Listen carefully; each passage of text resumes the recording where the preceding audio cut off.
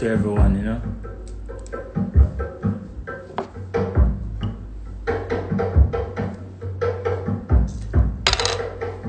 Give thanks for the moment, you know.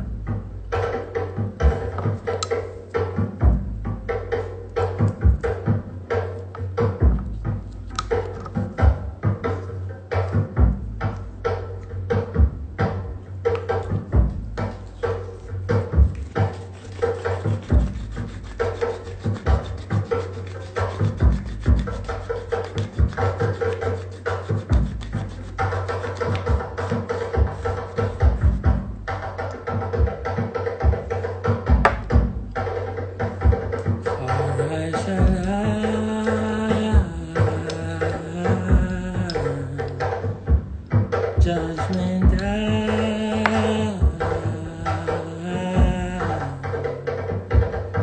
is where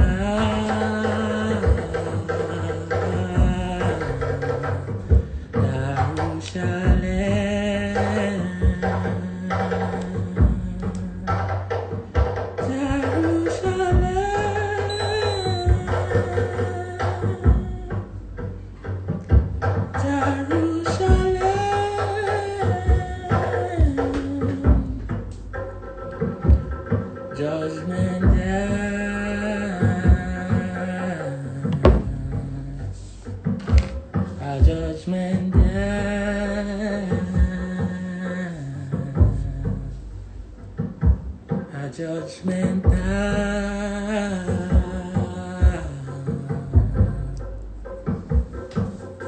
a judgment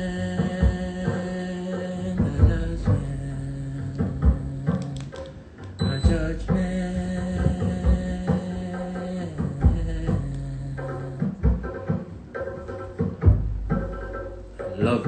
love to everyone, you know. A judgment.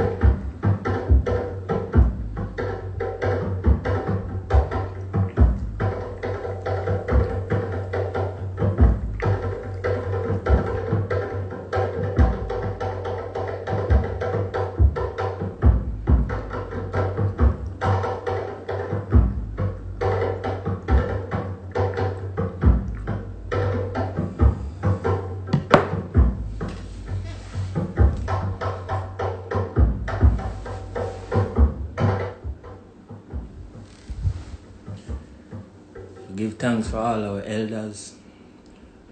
We give thanks to the Creator. We give thanks for all the youths. We give thanks for the sun and the moon, for the heavens. We give thanks for the earth, from which we receive our substance, from which we receive our life, through which we receive our life. Give thanks for His Divine Majesty Emperor Haile Selassie I and Her Majesty Empress Menen I. Give thanks for the strength of our elders that have brought us here today. The strength of our mothers who has given us substance from their bodies, carried us in their bodies. For our fathers, give thanks. Give thanks for all the youths. Give thanks for all the elders again. Give thanks for all our leaders over the years who have led us this far to this place. A place where we can look with great insight into the future. present where we can rise above oppression. We give thanks. We give thanks to everyone who watching. We give thanks to everyone who tune in. Go and tell your friends the Chronixx live. And a judgment. See? Go and go tell your brethren them, because some people think a joke thing. See? So like we just start off first and foremost. I want to start off with, this is a really nice book. All the youth them who watching, get yourself a copy of The Wise Mind. It's very short excerpts from his speeches, you know. And I always look to His Majesty when it comes to, wisdom and insight as to how, it's His Majesty speaking on character. He says, the acts by which we live and the attitudes by which we act must be clear beyond question. Principles alone can endow our deeds with force and meaning. Let us be true to what we believe, that our beliefs may serve and honor us. Loyalty inspires understanding, and understanding cooperation. These are the clearest evidences of strength. Do not be victims of temporary contentment and petty satisfaction. Aspire for worthwhile aims that shall be ideals for succeeding generations. Feel the need of others more than your own. If we permit ourselves to be tempted by narrow self-interest and vain ambition, if we barter our beliefs for short-term advantage, who will listen when we claim to speak for conscience? Play with me now. If we permit ourselves to be tempted by narrow self-interest and vain ambitions, if we barter our beliefs for short-term advantage, who will listen when we claim to speak for conscience? And who will contend that our words deserve to be heeded? So, we give thanks for His Majesty, and we give thanks for all our brethren and sisters. Seeing? And I have to give thanks for Honorable. You don't know, and you can't see her, but she's always with me. The original Kelisa, the roughest and toughest, like iron and steel and concrete and granite. Ace. Big respect to all of my Rastafari elders, Right now, I have to hold back a certain energy, because I have to hold it forward, because I'm very emotional at the moment, So big respect to everyone who watching from all over the world, all of my Rastafari brethren and sisters, Today I'm not really here to represent any spiritual movement of such. Rastafari is a global spiritual movement, and one of the only movements in the world which seeks to unify Africa as a common vision. Spiritual movement that seeks to unify Africa as a common vision. See, someone said, what book am I reading from? It's from The Wise Mind of His Imperial Majesty. A lot of time when I post about His Majesty, I see my fellow Eritreans and my fellow East African. I've gotten opposition from them a lot, saying, how could you post a dictator and all of these things? But we live in America, and we live in the Caribbean, we live in Europe, and here we are saying that His Majesty is a dictator. We live in Jamaica, where man celebrating independence and emancipation and all of these things. And yet we still can't see the beauty in His Majesty. See, we still can't see the beauty in the unification of Africa as one. Even us Africans, we are the ones I'm talking about. You know, we are the ones who deny ourselves of unity because of vain ambitions and wanting so much for our individual. We forget. And I hear people here talk, someone just comment on all different type of things, and I'm not here to talk about any vaccine or any of those things because make no sense we talk about nothing until we address the sovereignty as a people. See? It make no sense we talk about, we will never have any say in who take a vaccine or how our children are born, what happened to a child the first hour when they are born. We will never have any control over these things until we speak on the subject of our sovereignty. Sovereignty. I'm not talking about independence and the right to sell your soul if you want. I'm talking about your sovereignty. You know? And specifically on the matter of sovereignty and all these things, we are talking about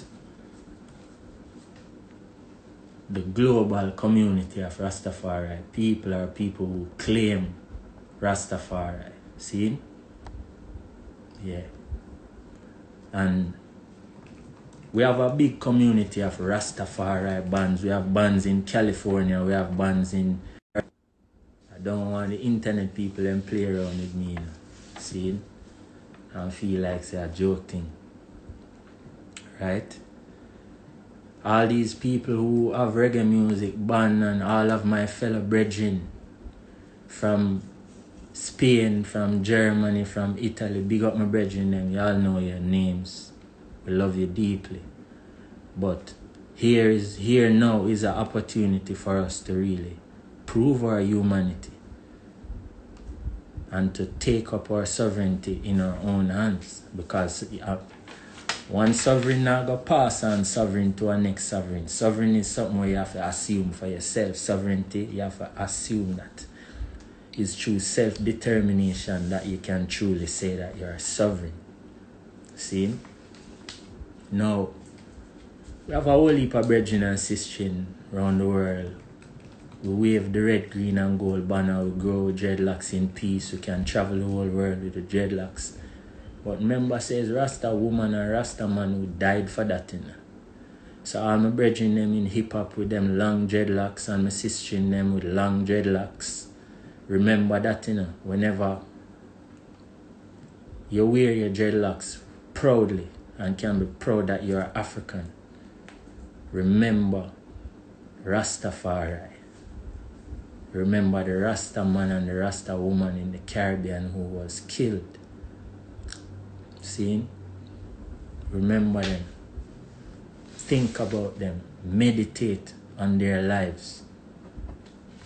Meditate on their lives with respect and with honor and with dignity. Don't fly no red, green and gold banner and feel like that is enough. That's not enough. When someone get violated, they need legal assistance. They need psychological assistance. There's finance that is attached to that. Financial aspects of that. Where people not just gonna... Everyone who want to hear singing, please come off of the live. Everyone who is here for singing, please, you don't have to be a part of the live. It's, you know what I mean? It's not important for us to be here if all we want to hear is singing.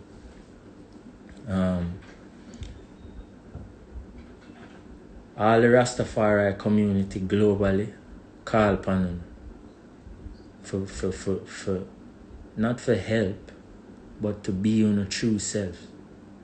See me? To be on a true self. Because it no matter what else you do in life, you know, and it no matter what you accomplish for yourself and whatever, if you wave the banner of Rastafari and Rasta youth, I get them locks get cut off and them thing, everybody in the world gonna know exactly what's happening, you know. So here's our opportunity. Quickly on the subject of Jamaica and what it means to be a Jamaican, right? And now I talk to my global community of Rastafari, now I talk to my global community of Jamaican people. See? Now, what is Jamaica without Rastafari and Rastafari culture? Did anyone ever imagine those things? We would end up with something very close to what Alexander Bustamante's vision of Jamaica is, and what Norman Manley and all of those guys, Hugh Lawson Shearer, all of them guys would end up with what the PMP and the JLP want for Jamaica. See, that is what we would have as Jamaica if you subtract Rastafari from it. So all Jamaican people who wear them locks proudly to their work, the people in government who wear them locks proudly, the people meditate upon the many lives of Rasta women, Rasta children, you see me, who over the years have bled and died and suffered, you know. You talk about people have been denied access to healthcare, access to education, access to capital, access to finance, access to their own culture and their own name. Imagine what our names would be without Rastafari. All of us would name Peter, and we would have all these names, you know, forever. Errol, Selvin, George. It's them name they would have, you know. If it wasn't for Rasta, is Rasta come give you back with name. We never even have a name. For years we never have no name. And His Majesty make we have that. Have we can baptize in our own church and worship our own Yeshua, Jesus Christus. And wear our own meskel and put on crosses and have our own meskel. How come we not appreciate that? How come we allow the government them of the world to undermine us for so long? And me I talk about we, the artists, them who we have the biggest stages in the world and the biggest voices. Listen to our lyrics. Listen to the lyrics of the young African man who living in the West. Listen to the lyrics of the young African woman who living in the West. And then we talk about all these little things and whatever. Listen to our lyrics. And then listen to the lyrics of Rastafari people. I hear them big up all these artists in the world who are great artists and great humanitarian. But let me tell you, music is one of the most powerful things that we have as African. Our voices. Because our ancestors speak through music. The Almighty speak through music. The cosmos access humanity through our voice. Not through no other anybody else. Through Rasta voice.